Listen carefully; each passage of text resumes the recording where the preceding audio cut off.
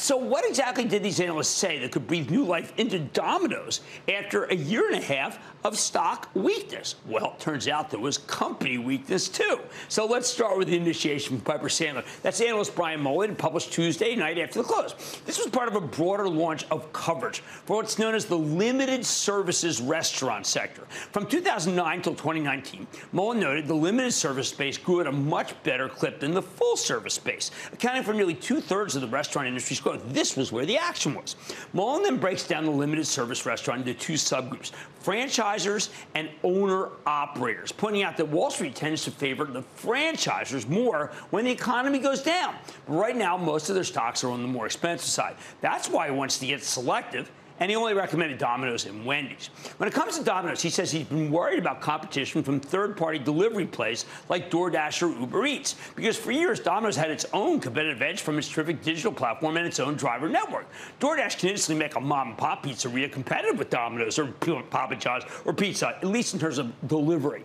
But this analyst at Piper has changed his mind because Domino's has changed itself. In other words, he's really reacting to maybe a better company. That's because these delivery worries are now very much baked into the stock, right in there. But beyond that, Domino's keeps taking market share within the pizza category. So clearly, it's not that bad.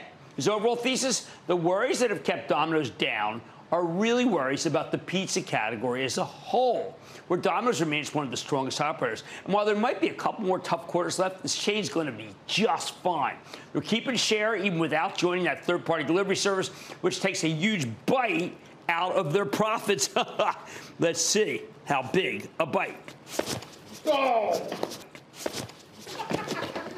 Wow! Thank you. Of course, Piper Sandler had a pretty bearish outlook for the next couple of quarters. Talking about negative same-store sales. Never talk with your mouth full, Mom. Thank you. With the domestic side. But in the end, the argument is that the stock simply performed too poorly versus its peers. It's too cheap to ignore. It's going down and down and down. So, Alexa, if anything goes right, Mullen believes Domino's can roar higher. And sure enough, that's what happened a day later. Don't miss a second of Mad Money. Follow @Jim Cramer on Twitter. Have a question? Tweet Cramer. #MadTweets. Send Jim an email to madmoney@cnbc.com or give us a call at 1-800-743-CNBC. Miss something? Head to madmoney.cnbc.com.